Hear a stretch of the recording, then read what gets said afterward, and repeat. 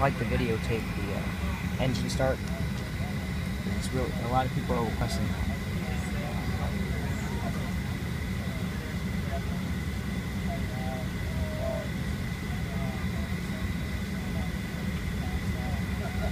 Ladies and gentlemen, if we can have your attention for just a moment, we'd like to point out the safety features of our Boeing 737-700. To properly fasten your seatbelt, slide the planet into the buckle to release, lift up on the buckle, position your seatbelt high and low across your hips, and wear it anytime you are seated.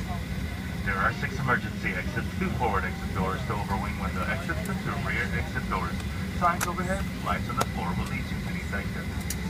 Safety information card is in the seat back below your pocket in front of you. In the event of a water evacuation, use the life vest under your seat.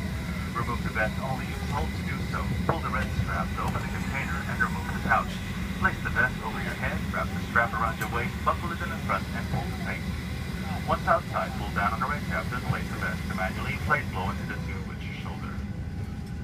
We are coming by to check that your seatbelts are fastened, seat backs and tray tables in their full upright and locked position, and making sure all carry-on items are completely under the seat in front of you, leaving the area around your feet clear. Smoking is not allowed on board, including the lavatory. Federal law prohibits tampering with, disabling, or destroying any smoke detectors in an aircraft lavatory.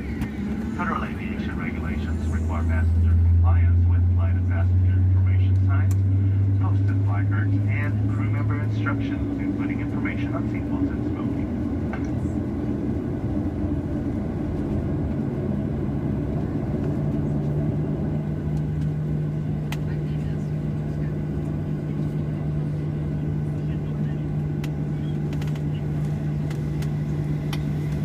And if needed, 4 oxygen masks will drop from the compartment overhead.